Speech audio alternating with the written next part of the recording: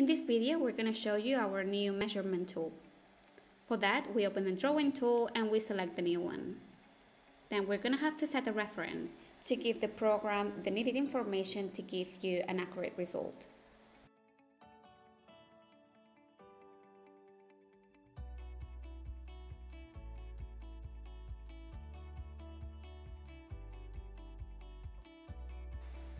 And as you can see, you're going to be able to select if you want it in inches, yards, meters. And once the reference has been added, you're going to be able to modify the properties of that specific line.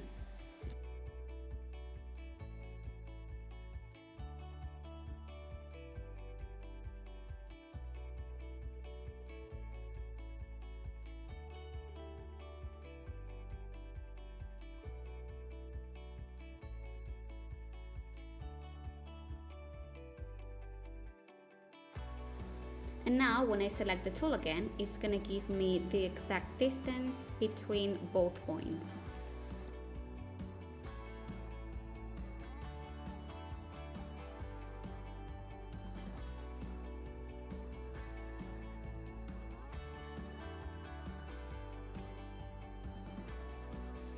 And if we don't want the reference to show, we can just hide it.